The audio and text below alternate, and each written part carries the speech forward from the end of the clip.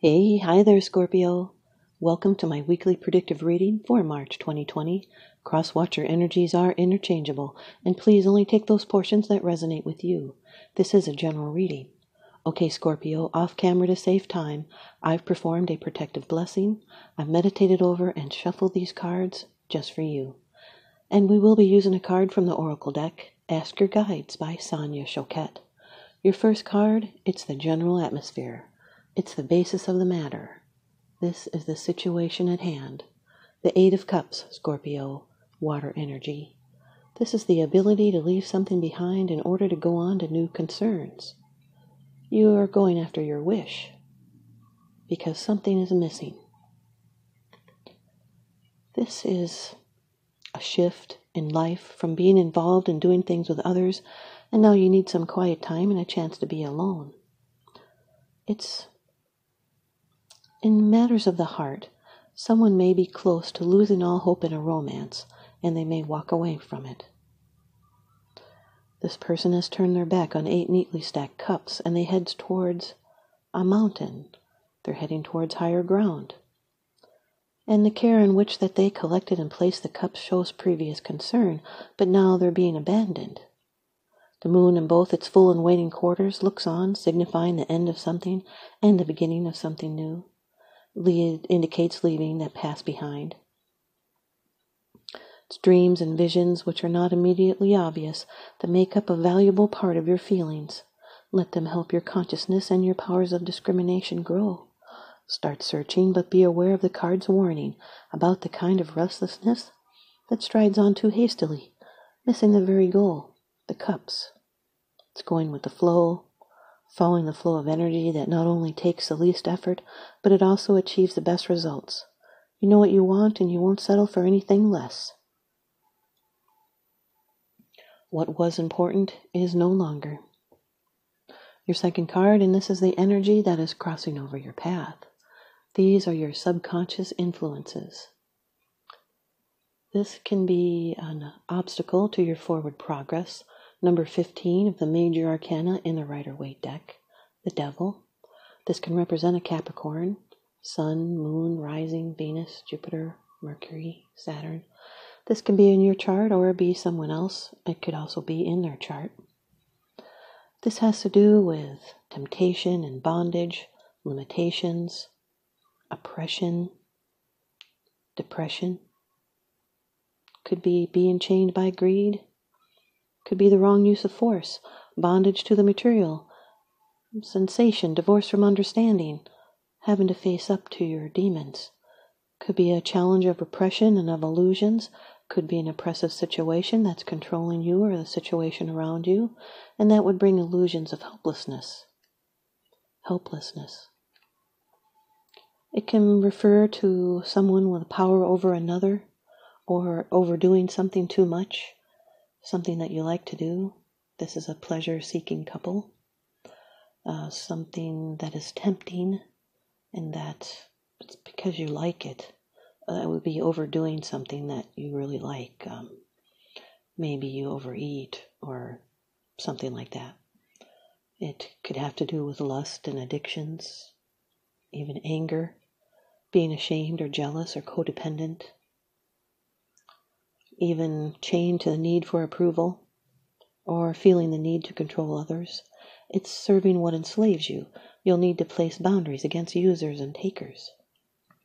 You could be experiencing restrictions, or acting in ways that impede your growth, struggling with or denying addictions or depression, projecting your faults onto others, accepting restrictions of the current situation. This can be a negative relationship with deep denial. This is the trickster. He's detrimental. It could be material things keeping you chained. What is it that's limiting your personal growth? Obsessive or harmful relationships? You'll need to confront your fears about financial security and social and material success. The advice is not to manipulate others to satisfy your needs, instead of taking responsibility for yourself. This can be a person that's full of empty or false promises. They never take the blame, and they always blame the victim. The Eight of Cups with the Devil is struggling to move on from a bad relationship or an obsession. Your third card. This is how it affects you. These are the external influences that you're consciously aware of.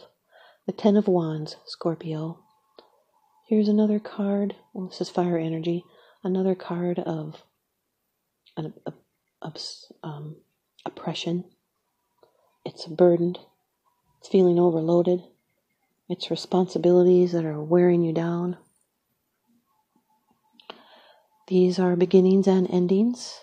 It's a problem that's soon to be solved. They're ambitious burdens. Been working hard. This can be a heart tried by pain. It's fortune and gain and any kind of success. And it's also the oppression of these things. You might be feeling resentful.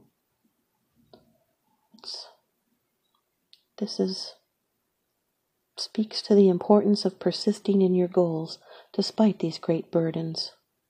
It's being weary and determined and overworked, shouldering burdens, taking on too many responsibilities, testing your limits, toughing it out. You might want to keep going because you've come too far to let things drop.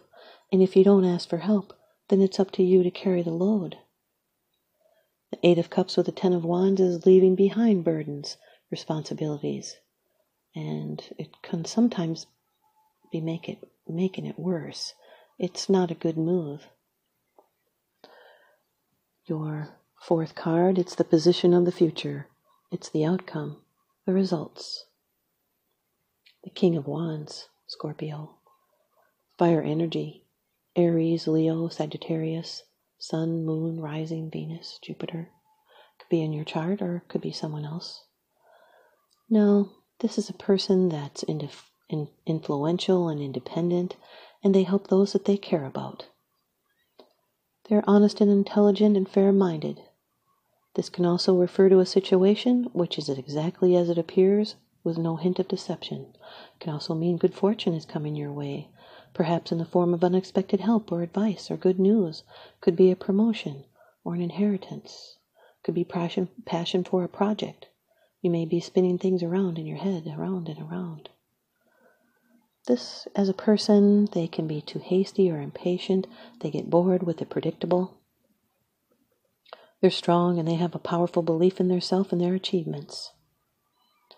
And they would rather lead than follow. They dislike details, and yet they are charming and inspiring. And they know when to take action and how to create harmonious human relationships in the process. And he has a bit of an ego, and he enjoys praise and flattery. The Eight of Cups with the King of Wands is someone able to move past or let go of addictions. It's going after what you want. Your fifth card, it's the bottom of the deck card, the underlying issue. This is what's unseen. It's unseen, it's because it's something that you're consciously aware of, but you're not letting others know about it. Number 20 of the major arcana in the Rider-Waite deck, Judgment. Scorpio, this is one of your cards. Scorpio, Sun, Moon, Rising, Venus, Jupiter.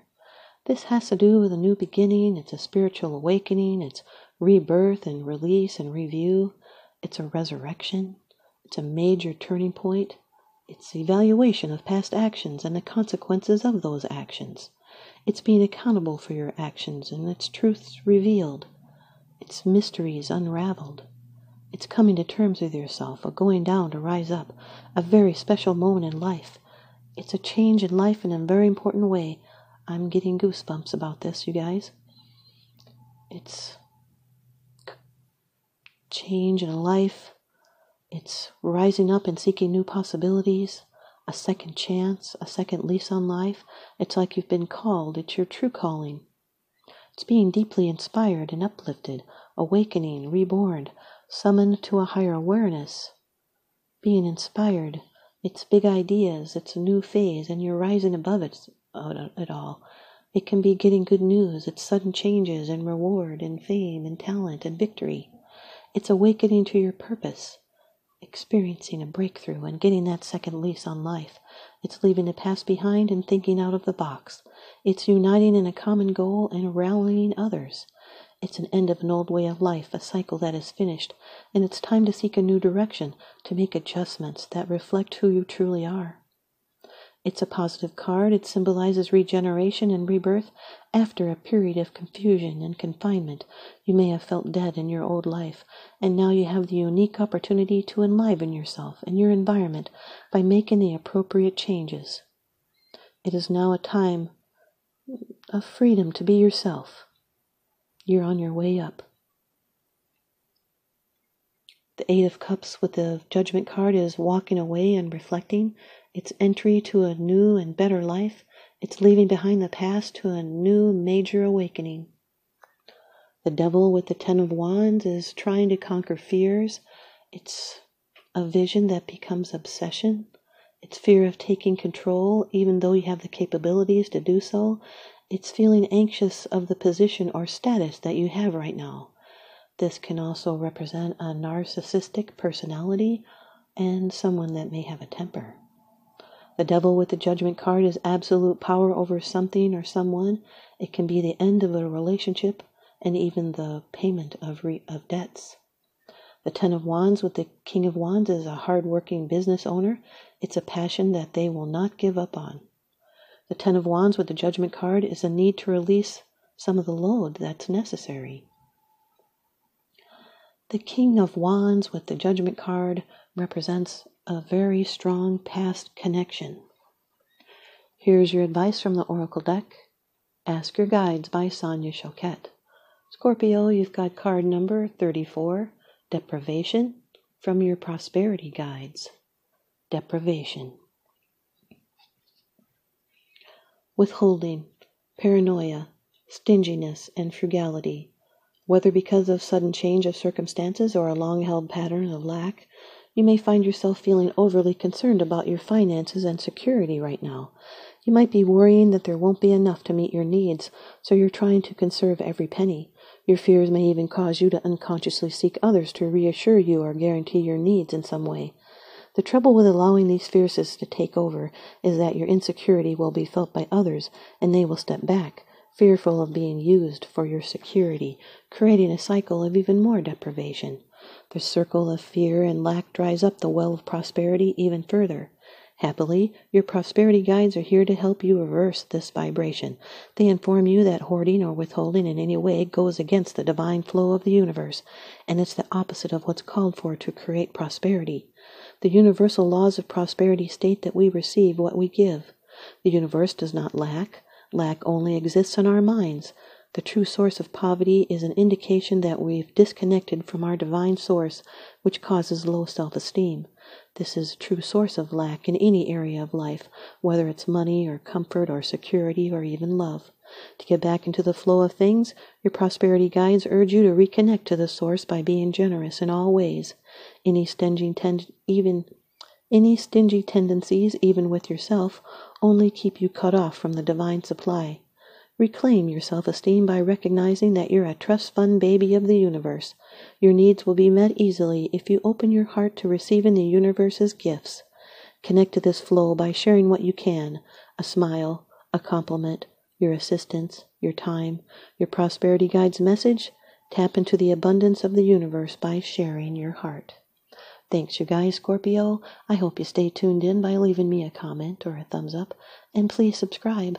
Now remember, what goes around comes around, so I'm sending you out love and light and blessings.